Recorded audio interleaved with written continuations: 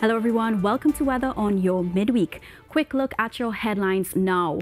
We've got the Riverine flood alert, which was lowered from orange to yellow level and has also been extended to Thursday 12 p.m.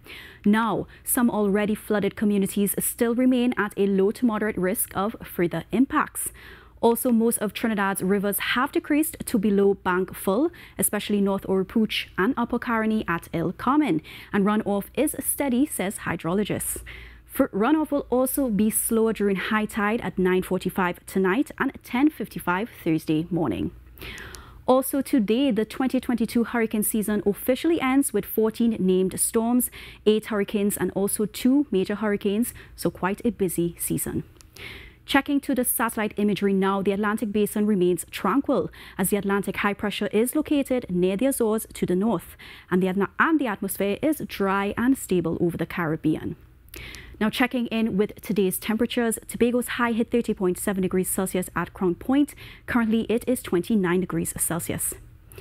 Slightly higher for Trinidad at 31.3 degrees Celsius at Piarco, and this evening it's 28 degrees Celsius.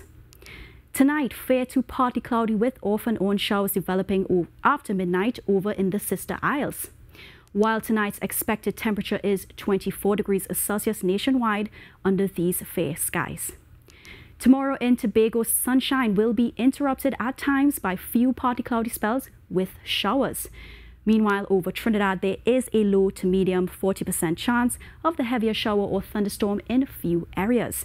And temperature-wise, both islands can expect a high at 31 degrees Celsius, but that's going to feel more like 33 degrees Celsius when you factor in humidity. Moving into your outlook later this week on Friday, look for occasional cloudiness scattered with showers and a stray thunderstorm. And any cloudiness lingering into early Saturday morning will gradually give way to a mostly sunny and at times breezy Saturday despite the isolated shower. So some good news to look forward to for your Christmas prep. Meanwhile, at sea, fisherfolk and boaters should still take care. Occasionally choppy seas are possible through Thursday as long period swells affect mainly northern, nearshore and coastal areas. So expect offshore waves from 1.5 to 2 meters and below 1 meter in sheltered bays. To recap now, the wet season continues and there's a higher than normal flood risk overall through December.